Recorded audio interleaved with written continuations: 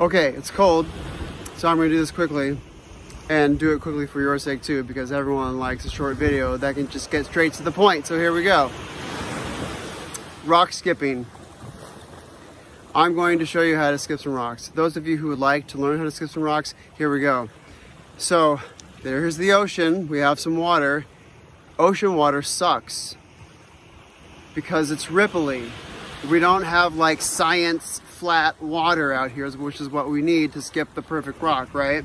We need the perfect stone, we need the perfect flatness. So, but it is still interesting to think about, well, how do you skip rocks in the ocean and have it be somewhat satisfying? Here we go.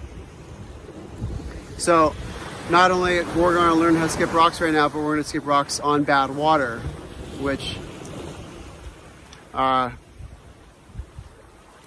there's a trick to it. So, this rock needs to be, let's do a bigger visual aid here. This rock needs to be spinning like a frisbee, like a discus, like a, you know, a whirling football. It needs to be spinning nicely, meaning flat, meaning like that, for this to maintain this shape as it goes across the water. Because if this was just going with no spin at all, it would hit that water and then just immediately topple over like a sports car in a wreck, especially on choppy water. So in order to get it spinning, what is that called? Centrifugal or you know what I'm talking about. This, the other word, I don't think it's centrifugal, to get it to be maintaining that shape. And now if it's hitting the water flat, then it has a chance to skip. So the way we do that, and now with a smaller rock that's more proportionate to my hand, basically I have this just balanced on my the side of my middle finger there. And what I'm doing is I'm just poising to do this. I'm just grabbing this thing. And where I want the rock to start its motion is at the base of my index finger. So that feels pretty good right there. And what this is going to do is, as I let go of this, like this, it's going to, boom, boom, boom, boom, boom. It's going to spin off of my finger. It's going to whip. Have you ever thought about why? Oh no, the windscreen. Okay, you ever thought about why Indiana Jones' whip cracks? Why it makes a gunshot sound, but it's not hitting anything. It's just hitting the air. What's making the crack? It's not the whip hitting itself. It's not that. It's that the end of that whip is moving so blindingly fast that it's surpassing the speed of sound, therefore creating a sonic boom. It's a little firecracker sonic boom at the end of that whip. Wham! It's moving so fast it breaks the speed of sound and makes magic in the ears.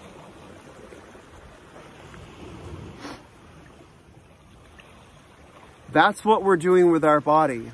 Now, if you're someone who never learned how to throw a ball properly, then here's a bit of like, come on, shirt. A bit of like boxing terminology, or just mechanics of a human flinging something.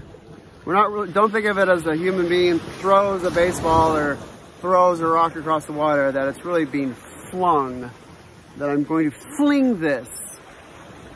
So now if I had Indiana Jones whip and I had like a hockey puck or something, and then I just wrapped that whip from the tip all the way to the handle, and then like a yo-yo, just had that thing like this and went wham! And that hockey puck would be spinning like crazy fast, ideally fast, to create the flatness that we need to do this.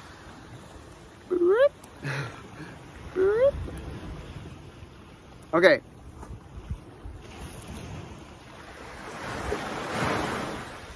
Watch me do one first. Here we go. Okay, this one is kind of dumb. Here's what it sounds like. Because what it sounds, you want to know what the material sounds like, because then you'll have an even better feel for what you're dealing with.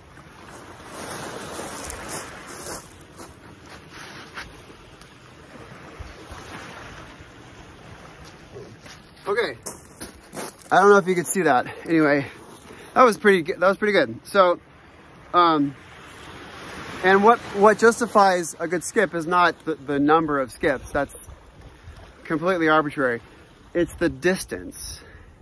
It's the accuracy. If you want to aim at stuff, it's moving targets. It, like all of the other Olympic track and field things, it's distance, shot put, distance, long jump, distance, javelin, distance, hammer throw, distance, javelin, distance, and then the other elements like track and field running, like speed.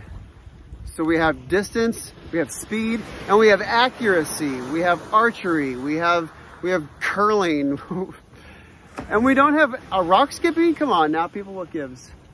Come on, people. Come on, humanity. Come on, myself, really. Let's just get brighter. So, the way to skip a, okay. Let's talk about some mechanics. Let's talk about some kinetic energy transfer. If I move, okay, if I move my shoulder first before I could move my arm first, or I could move my shoulder first, and then let this drop.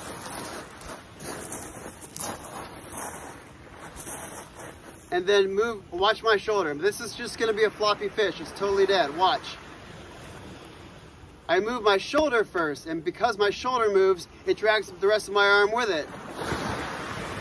I'm flinging my hand, I'm flinging my arm at the source of my shoulder. And we can even think about the way a boxer throws a punch. Starting at the feet, it looks like this. Watch my foot first. My foot is going to move up first. Nothing else moves. Watch my fist. My fist here won't go anywhere. Watch. It won't go anywhere. Heel. Now I'm torquing, and then I'm turning this, and my hand is still here. And now it's got all this force behind it. Oh my God. Torqued. Ready to go. Watch. Slow motion. Foot first. Then it goes forward. You get the basic understanding. And so that's the same thing we're doing here. We're just, whether you're throwing something, skipping something, we might as well just be Randy Johnson here. Skipping, like pitching sidearmed. That's all we're doing. We're just pitching sidearmed. It's just look it up, baseball pitching sidearm. Randy Johnson, look up that guy. That's what Randy Johnson would be the most amazing rock skipper ever. Okay, the way to skip a rock. Oh my God. And so you basically just want to be flat with the water. You want to be as close to the water as possible to just get at whatever angle you want. And between, 1 degree angle from your trajectory of the rock to the water, say here's the water and here's your rock, like, I'm coming in at 1 degree angle versus, 30 degree angle. There's a whole variation out there, but somewhere between 1 and 30, depending on the rock, depending on the water, depending, just whatever. This is part of the art of it. in order to skip a rock on the ocean, what you do is you find a shallow part of the ocean, of the shore, where here's the shore and here's the water, and maybe just a little bit of an angle as opposed to a steep angle, like boosh, and the water's just coming in like that. You want your water to come in like this, and just spread out. And basically, you're going to hydroplane your rocks. Then it smooths out as much as ocean water can. It's going to smooth out. Sometimes when there's some doldrums over in the far end of the cove and this end of the cove, sometimes this spot, which is why I'm here now, this is the best spot to do it. So, hence where I'm doing it now for the video. So, you just skip it down the beach.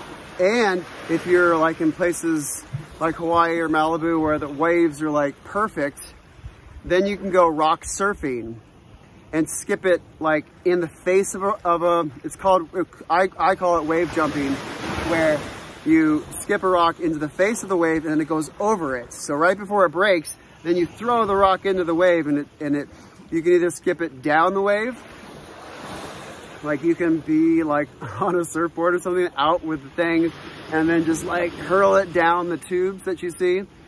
Go rock skip surfing, essentially. So ideally you would have super flat water. Ideally you would have like, you know, science controlled discs. But this one I've been saving, so watch. We're losing light. Here we go. Here's what it sounds like. It's got some, it has a ring to it, which means that it's like really, like, there's space in here, which means that it's not as heavy as it looks. Oh my gosh. Okay, 1, 2, Randy Johnson sidearm, and I'll be good. 3, lock. There we go. Oh, it's still going. Oh, and kaplunk. Okay. That was very satisfying. As much as ocean water can be. So that's how to skip rocks. Toodaloo. I better get out of here quick. Bye-bye.